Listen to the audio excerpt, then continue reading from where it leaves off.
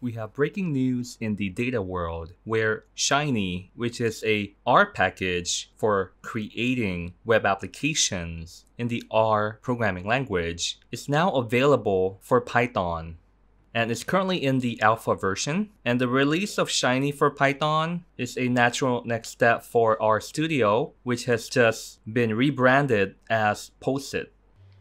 And in this blog post, we can learn about the thought process on how RStudio, which is also the name of the RStudio IDE, which might be confusing because the company is called RStudio and the IDE is also called RStudio. And so in this rebranding, they mentioned that the Posit brand will allow it to extend beyond R because it's also creating packages, libraries, and also tools for Python and also Julia, as well as other languages as well, where they have recently released the Shiny for Python, and they've also recently announced the Quordle, which is a scientific and technical publishing system, which if you take a look at it, it's very much like R Markdown, where you could generate reports, export it out as HTML, PDFs, PowerPoint, as online books, and many more. And so back to Shiny.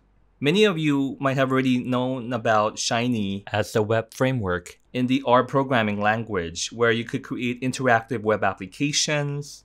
And the web apps or Shiny apps looks very much like this shown in here.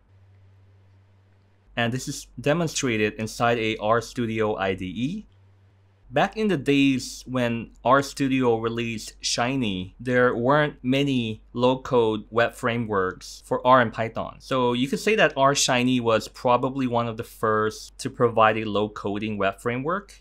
And shortly after, there's Dash from Plotly, and then there's Streamlit, Gradio, PyWeb.io, and quite recently there's also from MLJar. And so while browsing the internet today, I discovered that Shiny is now available for Python and is currently in alpha. And so let's take a look at this in this video.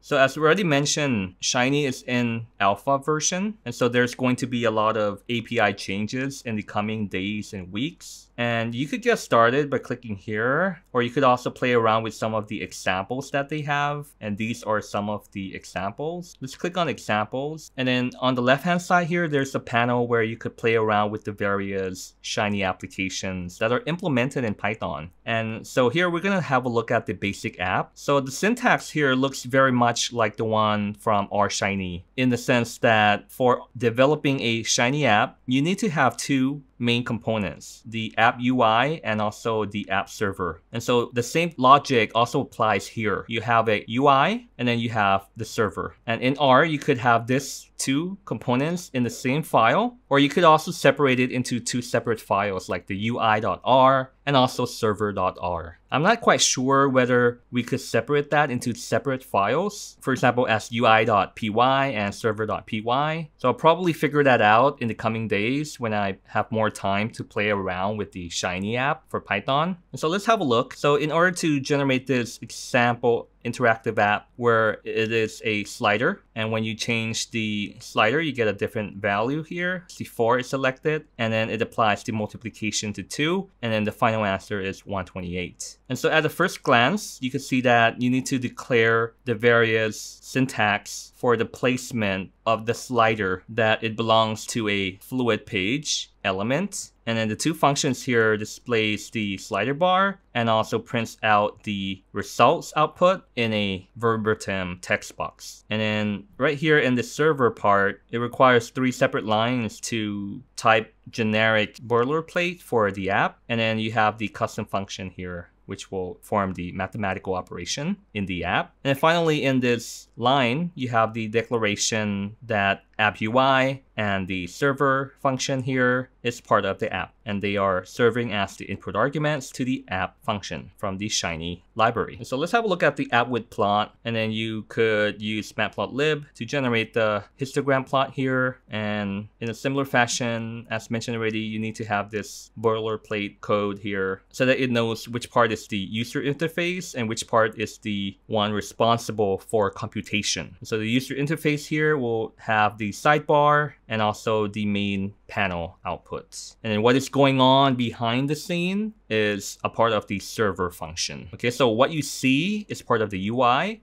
and what is going on behind the scene on the back end is part of the server function here. Okay, so there's two elements as I've already mentioned, and it is the same logic as the one from R Shiny. So if you're coming from R and you already know about R Shiny and you know how to create R Shiny apps, then if you need to use some packages, libraries in Python, then using Shiny for Python might be easy for you because you might be able to repurpose or make minor modifications to your existing R apps and then kind of like plug in the Python libraries into your app, and then you could have it working in no time. And for those coming from Python, you might notice that the code syntax here might be a bit verbose in comparison to low-code frameworks like Streamlit or Gradio. And so let me know in the comments section down below, should I make tutorial videos on how to create Shiny apps for Python? And so if you made this far into the video, please make sure to hit on the like button, subscribe if you haven't yet already, turn on notifications so that you'll be notified of the next video. And as always, happy coding!